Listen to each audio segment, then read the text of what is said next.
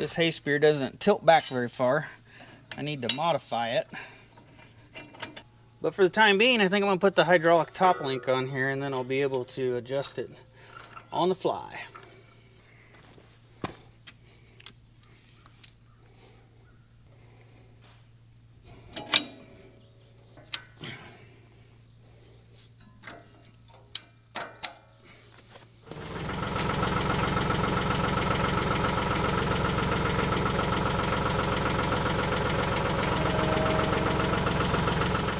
All right, I got the hay spears on the tractor, both the front and the back. I'm gonna run out to the hay fields. I'm gonna start hauling all of the bales back, and I'm gonna stage them up toward the front of the property, get them all laid down up there. And then after we got them all off the hay field, I can go ahead and get the bale wrapper back out, and we're gonna go ahead and wrap those bales. Probably mark these bales this time. Maybe, you know, that it was second cut, whether it was off the east field or the west field. And then I'm gonna mark that one bale that had, that was a little high moisture in the center. We'll mark it as well, and we'll see how that turns out in a few months when we open it back up. But I need to get started. It's a cloudy day. It looks a lot cloudier today. Not supposed to have any rain. It's just not as sunny as it has been. But I'll tell you what, a little bit of relief from the sun. It's got some cool weather. This is gonna be a nice day to be outside.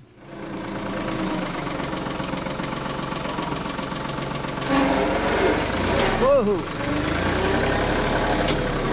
It's a no-go.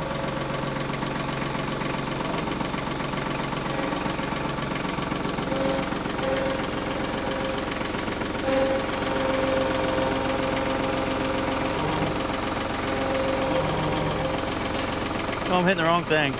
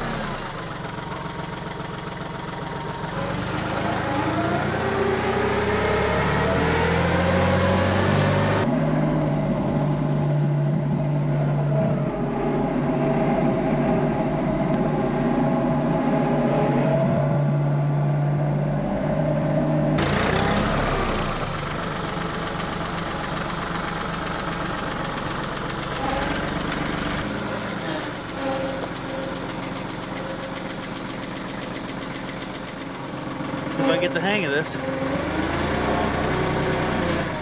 Doesn't want to quite go. Not the right angle. Down a little more. There we go. Oop, wrong way. Take me a little bit to get the hang of it.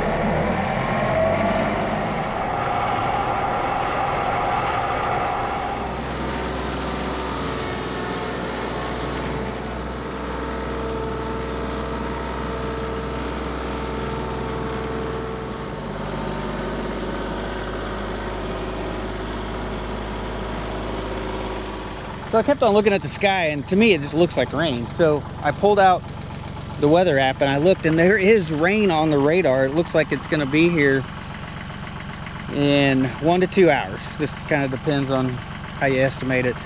So it looks like I'm under a little bit of a time crunch. I've got all of the bales off of the east field, and then that very last one down there. That's the one that was high moisture in the middle. So I need to go get all the ones off the other field, and hopefully we can start wrapping these before it rains. So I'm probably just gonna have to not film so much and just get it done.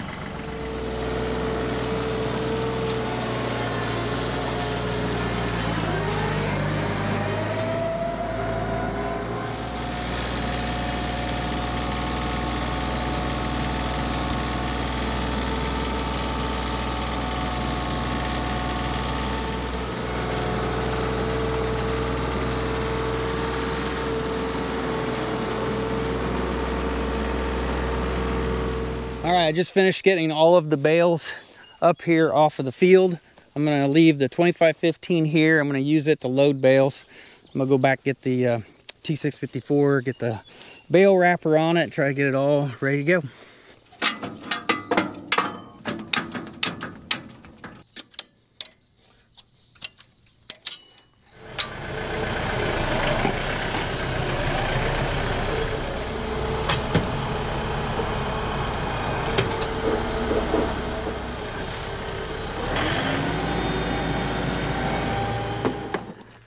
Unfortunately, it is already starting to sprinkle.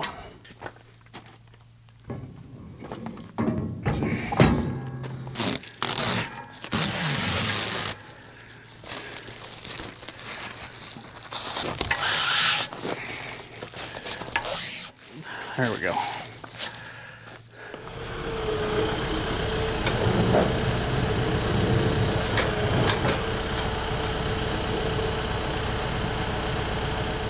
Well, we'll just go ahead and we'll start wrapping bales. If it starts to truly rain instead of just sprinkle, we may end up having to stop.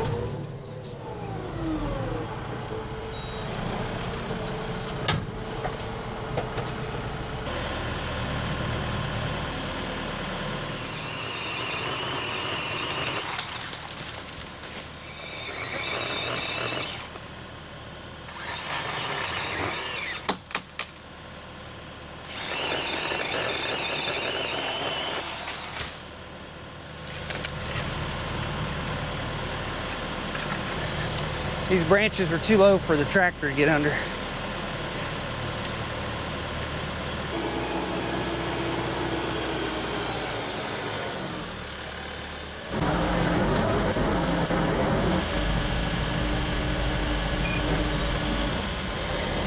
Pop the little guide wheel out. That just sits in there by gravity. It doesn't pin in there. I may have to change that.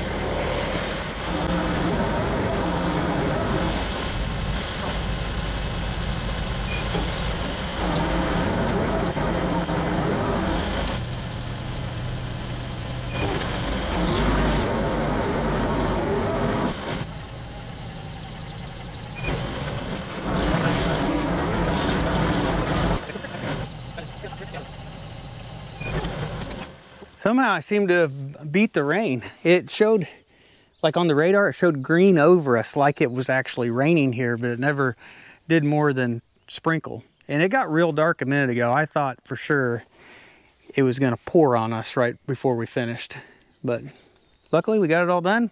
Everything's wrapped up. I can go put the tractors away. Well, it's raining more now than when we were wrapping. I'd say we got done just in time. Yeah, I don't know if it'll show up in the camera or not, but it is raining now. Just starting to. We just finished like 10 minutes ago, so it's pretty good timing. So it's next day now, and I need to do a pasture move out here in this warm season forage. So I've put the livestock in a different area, and I tried to go out here and mow a path for the electric wire using our 0-turn mower.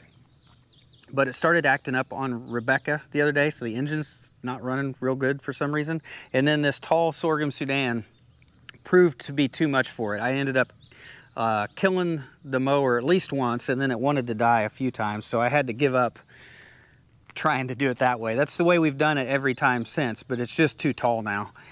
And I've put so then I switched gears. I've put the brush hog on the back of the 2515, and we're gonna head out in the field, and I'm 100% sure that this is gonna do the job. But we'll get out there, mow us a path, and get our temporary fence moved this morning.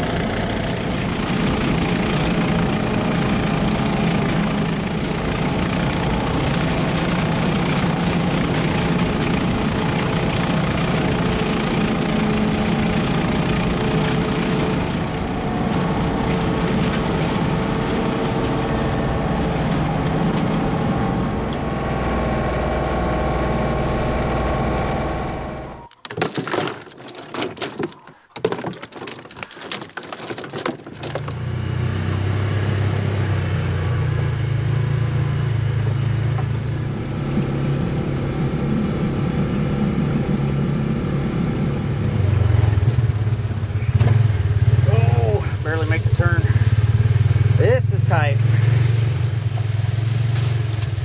Oops.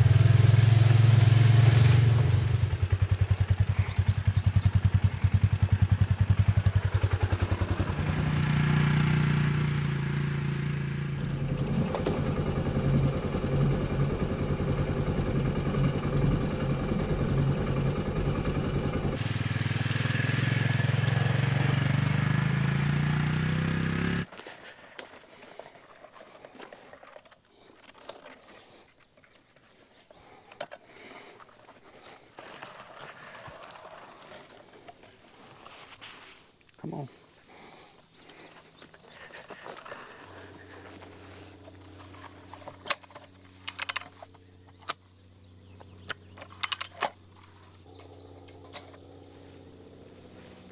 I may have her tightened a little too much.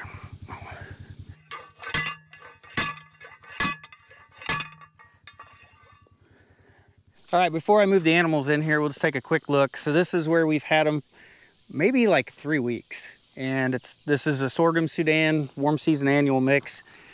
And you can see it's finally about 2 feet tall. And every time we move, the next paddock is even taller. So then really, if it's the same size area, they can stay on it longer because there's just more and more forage every time we get to it. So if you look at how tall this is, it's already starting to seed out here. There's a lot of forage here, and this is right where we spread the nitrogen. And then you compare it to this. This is just 20 feet away, and this is where we didn't get the nitrogen. You see how much difference the height is from there to here. It made a huge difference on how well this grew and how much forage there was. And this right here, this is the first 2 sections that we gave them, and you can see it's recovered and it's already all seeding out here.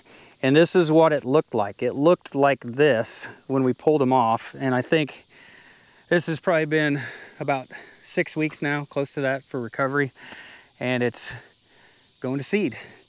Now if we look at the middle of this field, we haven't used any of it. There's actually 2 different forages here. This first one closest to me, this one is millet, and then there's some forage sorghum in here, which is a shorter sorghum. And then back there, the taller stuff is all sorghum Sudan grass. And this is all stuff that I don't need to graze, and this is all something I can experiment with and try to either bale as hay or try to bale it as silage. So I've got the whole middle of this field is not even utilized at all, and this is just going to be extra baleage probably by the time it's over with. And if you look at the very south end of this field, we're only using about half of it. We've got it fenced off for a pasture area, and that's where the livestock is now, grazing at the moment. And we'll end up moving them over here into this in just a second. So overall, I think we're grazing about a third of this, probably 4 out of the 12 acres.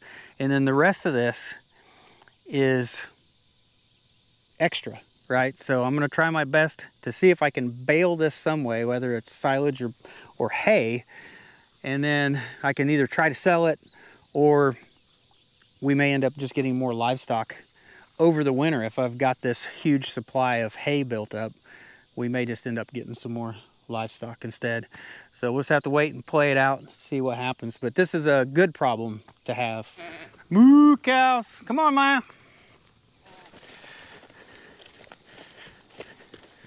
Do you see it, Ellie? You see it. You do. Oh, here comes Maya. She sees it.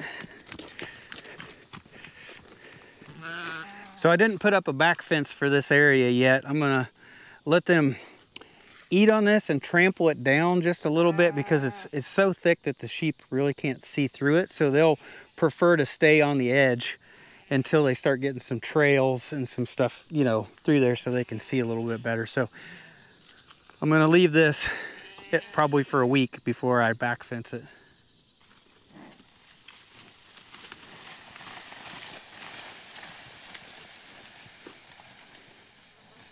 These steers are still skittish of me, so if I get on the other side of them, they'll probably move a little quicker. Come on, Shorty.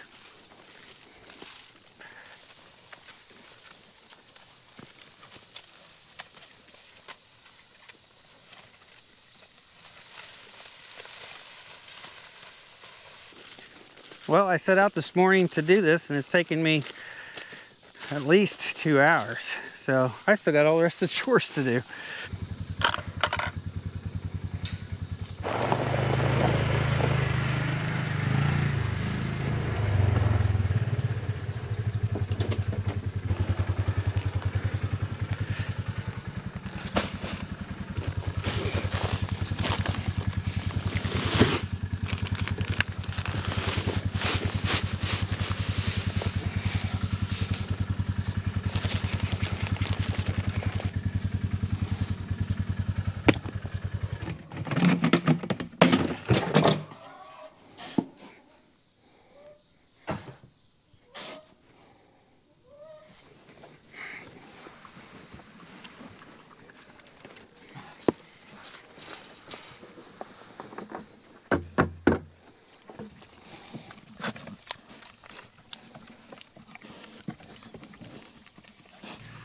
All right, time to move. Everybody up. We're turning around today.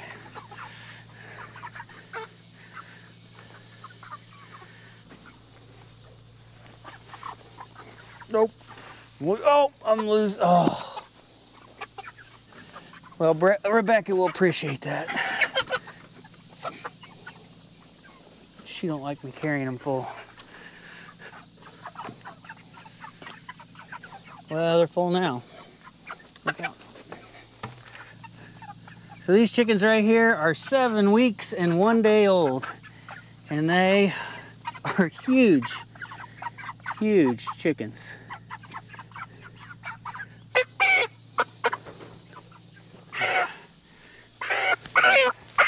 So maybe here's a better look at how big these things are. They're huge. So we're gonna probably start processing these, and you guys are gonna go off to freezer camp.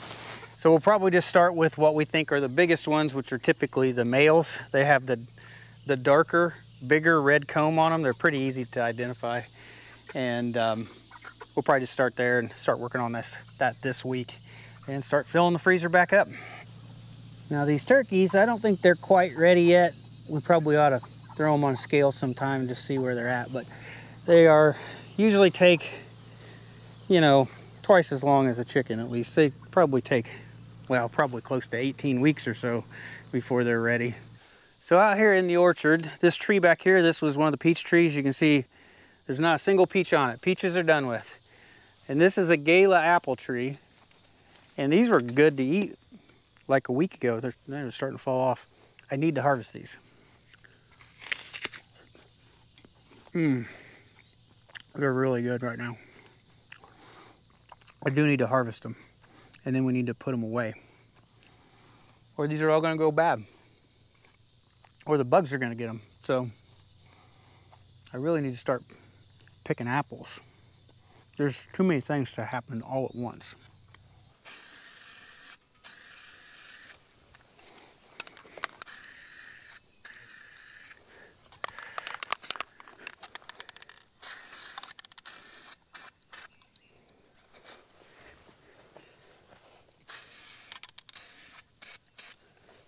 All right, I went ahead and I marked the bales that we wrapped. So the number 2 is for second cut. I put an E on the ones from the east hayfield. That one had more weeds in it, so not as good a quality. I also put a circle around the one at the end that had the high moisture. And then I put a W on the ones from the west hayfield. These are probably the best quality hay bales. And then everything else that's not painted, I know is from first cut.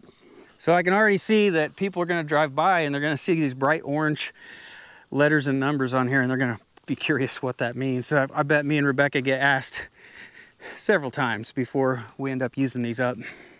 So right after I got done doing the chores, I came out here and I cleaned out a couple refrigerators.